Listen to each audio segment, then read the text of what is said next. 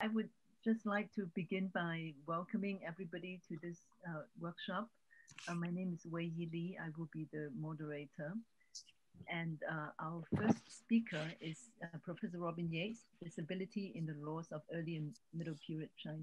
Okay, so let me move in right away because I've only got 20 minutes and we do want to have some time for discussion. So I want to thank Dr. Rom for inviting me to participate in this wonderful workshop, and also to Professor May and Professor Sturks, and for all of you for coming. So thank you very much indeed. And my paper was essentially 25 pages. It was about a 1 hour lecture, but I'm going to reduce it to 20 minutes, I hope. And I'm going to basically show the slides of the main points, okay? So thank you very much indeed. So the first thing is I'm going to be looking only at legal texts that contain specialized legal vocabulary. And I'm not concerned with general attitudes towards disability, nor am I going to be talking about the terms that describe various types of disability or infirmity or abnormality in transmitted and historical and philosophical texts. Those my colleagues will be doing, and of course Professor Sturks has already introduced us to them. So what I'm going to look at is specifically the legal texts, and especially the legal texts that have been excavated in recent years, and also legal texts and administrative texts that have been looted from tombs or sites in China, taken to Hong Kong and then brought back to China. So the first one that I'm going to talk about very briefly is texts that were found in tomb number 11, Shui Hudi in Yunmen County in Hubei province. In the scribe's given name was Xi, or Happy, and he was buried about 217 before the Common Era. In other words, shortly after the founding of the Qin Empire in 221 BCE. And one of the texts that were found in this tomb, and there were a number, and I will give examples from a couple of them, was given the title Fa Liu Dawen by the archaeologists, or answers to questions on legal principles and statutes. And in that, one of the items that is mentioned, it reads as follows in the English. I don't give you the Chinese. Killing a child without authorization, tattoo the murderer and make him or her a wall builder or grain pounder. So that's the heaviest male and female hard labor punishment. Should the child be newly born and have strange things on its body, as well as when it is not whole or bu chen, it's the same graph that Professor Sturks was talking about this morning, and then to kill it. Do not consider the person guilty of a crime. Now someone gives birth to a child and its body is whole and it has no strange things, just because the person has too many children and does not want it to live, and then not to raise it, but rather kill it. How does one sentence the person? One considers the person as killing it. So in this case, obviously what this is an instruction from the state to officials. Now, I will go back to the question of what is whole in a few minutes. Now, in these other texts that were found in the same man's tomb, there were things called the almanac texts, or the Ershu, or day books. And these are very, very complex.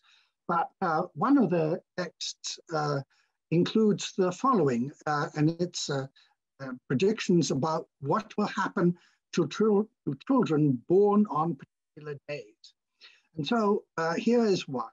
So on the Bingchen day, offspring born were thought to have blemishes or tsi on their bodies, but they would be brave. Those born on the Dingmao day will not be correct, or Buzheng. If that is not so, they will have blemishes on the front.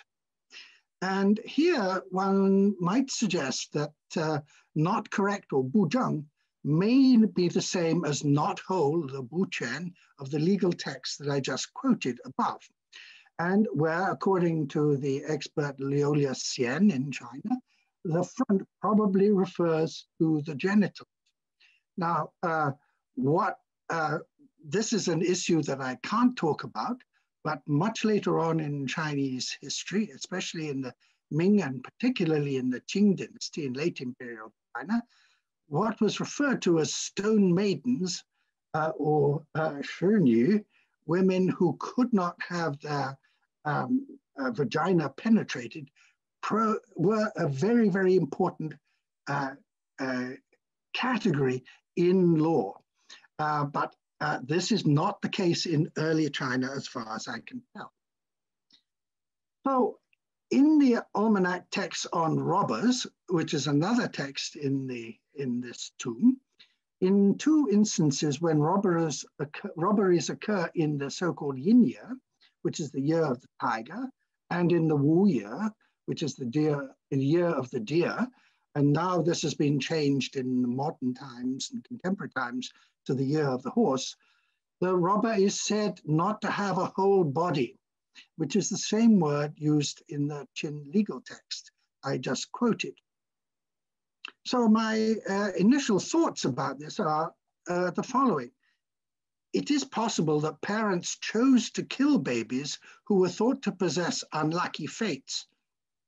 But to kill a baby merely because the parents already considered that they had too many children to raise was a serious crime. In other words, a crime of murder under the Qin dynasty.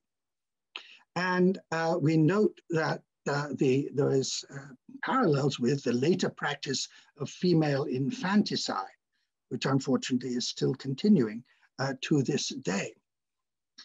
And the second thing is that in this document that I just read, the Qin state seems to have made no distinctions between the genders, nor did they mention any perceived anomalies in mental facilities, nor whether the child was blind or deaf or had some other perceived deficiency. So my question then remains is, in short, the question is, did the Qin permit the killing of disabled children who were not whole or who bore strange things on their bodies? And did the Han continue to allow this practice? And these are questions which remain unanswered at the present, and maybe new archaeological discoveries will give us these answers. So what is the term that is particularly used in the legal texts, in the legal context, that could be translated or interpreted as infirm or disabled? And the answer is the term long and pi long, not the graph P can also be read as bar or stop. These are the ones which are particularly used in this early period. Of course, there are going to be many, many other terms which will be discussed by my colleagues in the workshop for various types of what we would consider nowadays disabilities or infirmities. But they were not recognized in the law. So the only terms that are being recognized in law are the long or the pi long. So turning to another text that was found in this same tomb, tomb number 11, Mr. Happy's tomb, there are two items quoted from the so-called statutes of enrollment.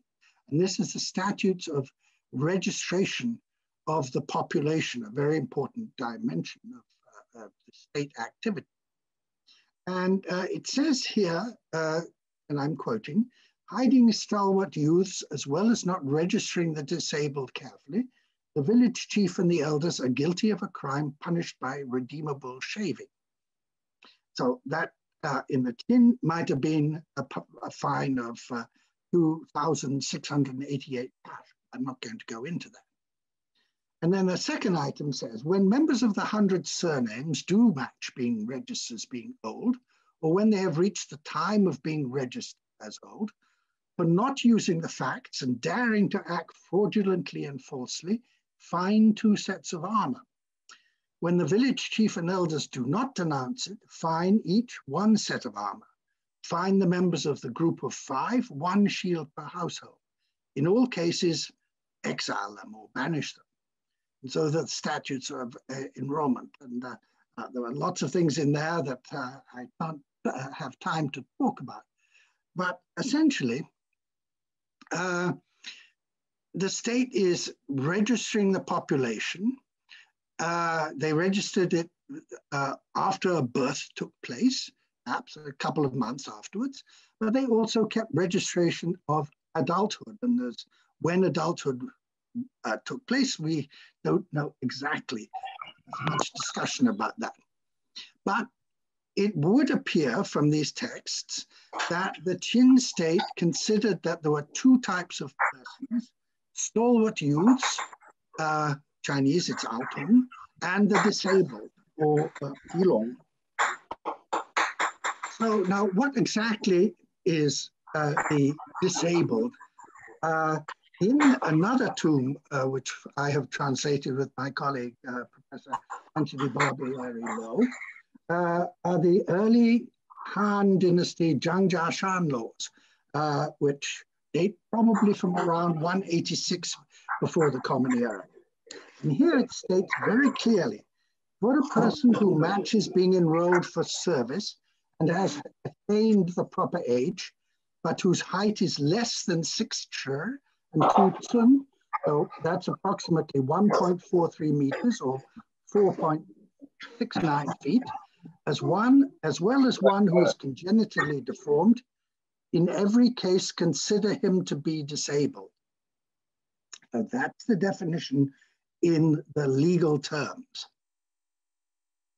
And then it also says, for the dim-sighted elderly, in other words, those who are semi-retired from service, in each case, halve the amount of government service required for that rank and enter it into the account, into the register.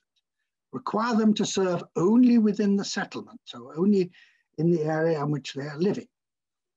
For one who matches performing government service or garrison duty, but who has been sick for a full year, as well as for one who has been in detention and thus missed the levy, do not pursue him and force him to serve.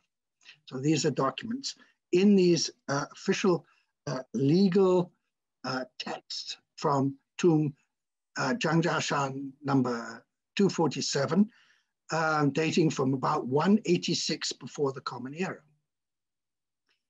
Another one is this, and you can read it on the screen if you're able to, and it essentially lists the types of individuals who can or cannot serve. And here I want to point out about 2, 4, 5 lines down, for one who has a wound caused by a metal weapon or who suffers from a serious chronic illness, in every case consider him as disabled, and he may be made to serve like those classified as dim-sighted elderly. For one who has injuries, but not as a result of following the army into battle, he is to work for the government for a 1-month tour of periodic service every 4 months. When he cannot serve, do not make him serve. In every case, physically inspect him for fitness in the presence of the county magistrate or county commander. So in other words, that there was a process of determining what kind of disability the individual had.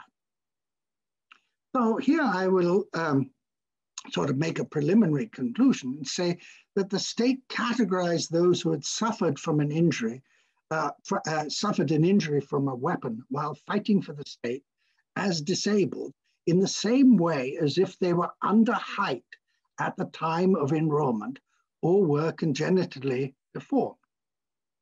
And so according to the newly published Qin County of Qianling archives, the Liye archives, this is another find, the Qin probably also established hospices or hospitals for wounded veterans. And it also indicates that the Chin County had an official county doctor.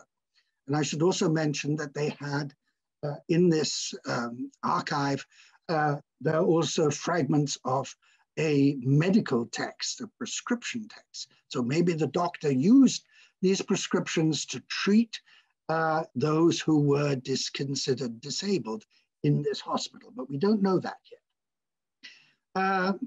But we can also say that those who had been similarly injured but were not war veterans, they were also considered disabled. But the latter, so those who are not war veterans, were still obliged to perform some kind of labor service for the state.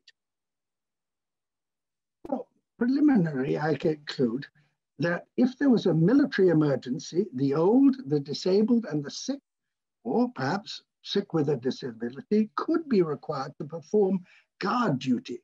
But this was only under extraordinary circumstances. And the Chin state also exempted individuals from service who were caring for an elderly parent or for one who was disabled. So in other words, caregivers. And this came to be a feature of Han and later law and has been associated with the so-called Confucianization of the law. But it is clear in my view, as in so many other ways, the Chin, who were criticized and hated and debased by the subsequent Han apologists and propagandists for following the so-called legalism of Lord Zhang, that's Shangjun in the state of Jin, they actually instituted policies that preceded and mirrored those of the Confucian Han and later dynasties. So indeed, what happened was that the Han copied the Qin, but pretended that they were not doing so. So now, before we turn briefly to discuss references to Pilong and disabilities in the laws and administrative documents of the Han and later dynasties, it's worth noting that the Qin and early Han authorities frequently resorted to inflicting mutilating punishments on criminals convicted of serious offenses. In no instance were any of those so mutilated, including those who were tattooed, had their noses cut off, etc., were considered as disabled. Furthermore, no slaves, either publicly or privately owned, were categorized as disabled either. And so we need to think about that. So now very briefly to Pilong in later times. So the Pilong, the Western Han authorities kept detailed registration. And again, they continued to consider whether an individual who is disabled could perform some kind of service or who could not. And in the Eastern Han dynasty, the official terminology identifying the disabled changed. And the term then turned from Pilong disappears, and Dulong or Duji appears. And there are numerous occasions when the emperor issued special rations, etc., to support the old and disabled and the very poor. In the post-Han period, you have a development of the notions of disability. And I'm running out of time, so I'm not going to be able to go on and talk about those in much detail. But what we find is that in the Tang dynasty, the earliest extant code in China, you have a much more sophisticated and elaborate system of categorizing in the law different types of disability. And so this is the introduction to the translation of the entire code by the late Professor Wallace Johnson. And here you can see that they divided the disabled into 3 different types with increasing disabilities, if you like. And so those are become very, very influential in later times. And again, but still, they are accommodating or integrating or categorizing the disabled with the aged or the very young. So in here, very briefly, I've not considered the treatment of those who are considered mentally incompetent or mad, Kwong, and there is no mention of such individuals who had some problems mentally in the early laws. But I've demonstrated that in the Qin and early Han law, the disabled were defined as those who were not legally adult by virtue of their stunted growth or by the fact that they had suffered wounds inflicted by metal weapons, either in warfare or in non-military confrontations. And they were also treated like the youth and the aged, and many of the ways that the youth and the aged were treated in law were also applied to the disabled. They received milder treatment than was meted out to non-disabled adults, and the principal legal term used to refer to them was lung or pilong. And single caregivers of the aged were also exempted from labor services. So in the later Han, pilong disappeared and the disabled were referred to as dulong. And by the Tang, further and finer distinctions in law were made as to this type of disability from which an individual suffered. These distinctions were carried over into Sung and Xixia or Tangut law. I don't have time to talk about that, I'm afraid, and even into Ming and Qing late imperial law in late imperial times.